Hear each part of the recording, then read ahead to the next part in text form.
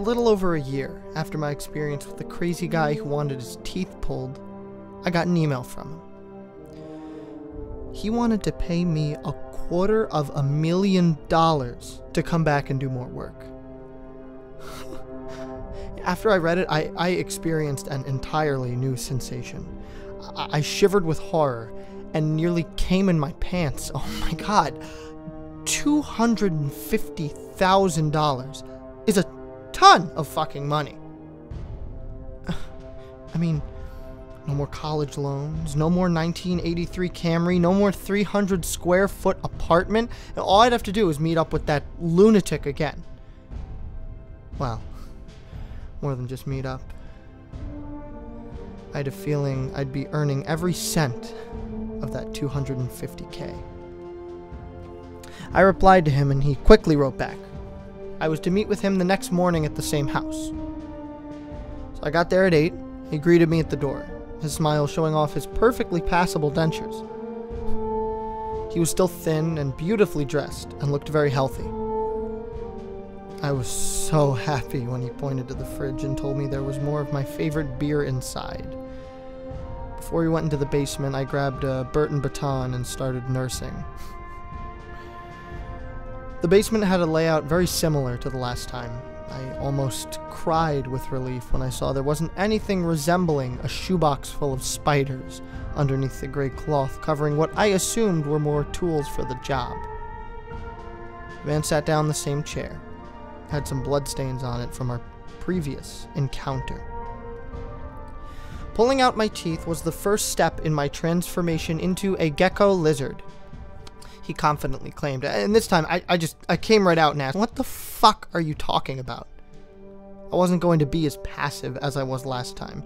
If the teeth pulling was completely crazy, then this was another fucking dimension of nuts. Geckos have very different dental structures than humans, the man said. Their teeth are much smaller and very sharp. I thought about shaving mine down, but they just wouldn't be the same.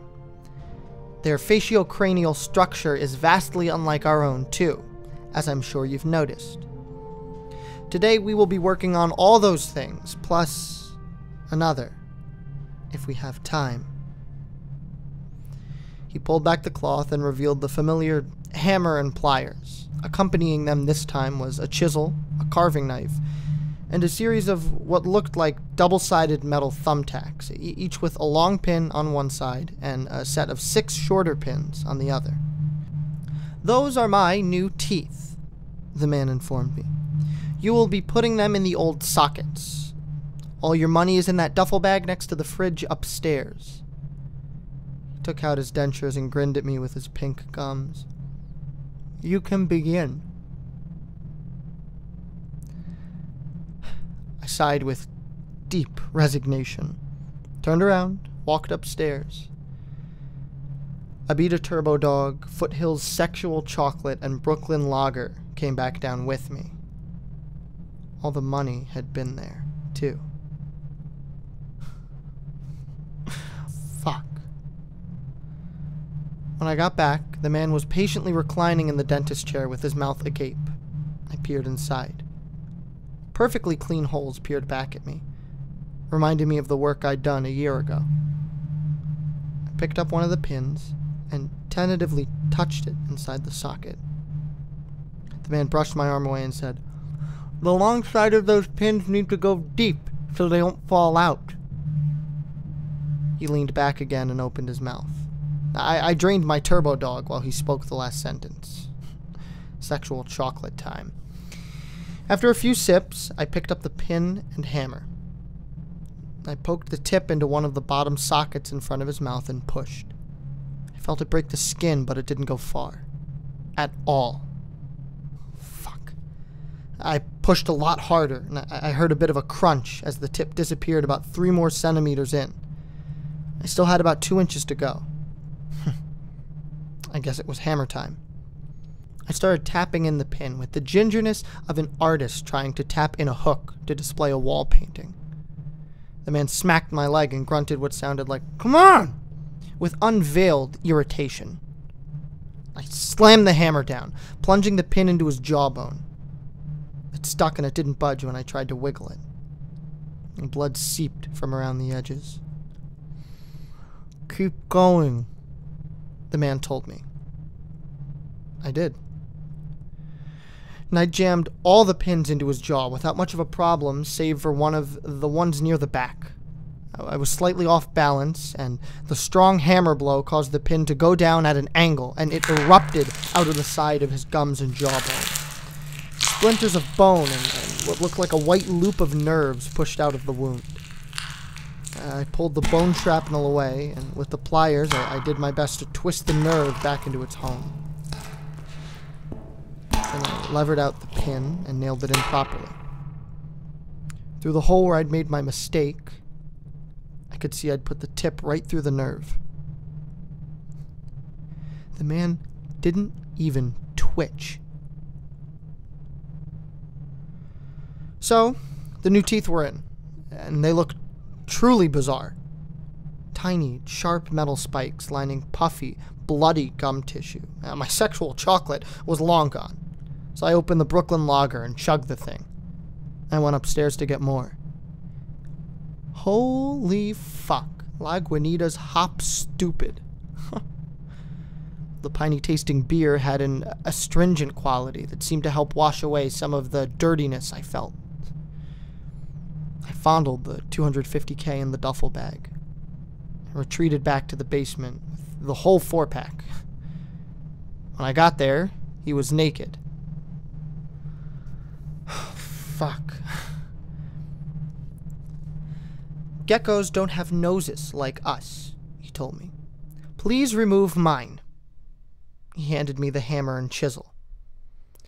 The chisel was brand new and had a 3-inch edge like a razor blade. I really didn't want to do this. He sat upright, and I touched the edge of the chisel to the bridge of his nose, right near the forehead, and the skin broke immediately. The edge was really fucking sharp. I didn't even take the time to gather my thoughts. I brought the hammer down on the chisel as hard as I could, and the nose sheared off his face with the ease of pulling rubber cement off the flap of an envelope. Blood poured out of the wound, and the cartilage was completely severed. The remains of the organ hung loosely on what were the outer edges of his nostrils. I just grabbed it and yanked it off. The fucking guy looked bored. "Ears now," he said, his voice pitched differently, having a flu-like timbre. I repeated the nose move with his ears. Those came off even easier. The man now looked like something you'd see as evidence in a war crime deposition. Except for the fact that he now wouldn't stop smiling. He jumped up from the chair and disappeared around the corner by the furnace and yelled, "Don't forget to take your money." I don't know why I followed him. What good could have possibly come out of it? When I turned the corner, I saw an enormous glass tank, and the man was inside, crouching on a rock. His hands were full of spiders and scorpions, and more skittered around the bottom of the tank, which I should probably be calling a terrarium. Handful after handful disappeared into his mouth. His jaws worked and worked, and I heard the sickening crunch as the arachnids turned to pulp in his spiked mouth. He swallowed everything he chewed, and brown juice ran down his neck and chest. He walked up to the glass and looked at me. "Next time, we finish," he said, his mouth stuffed with writhing legs and pincers. So I nodded, trudged upstairs, took the duffel bag, and went home. I'm sure I'll hear from him again once he's healed up.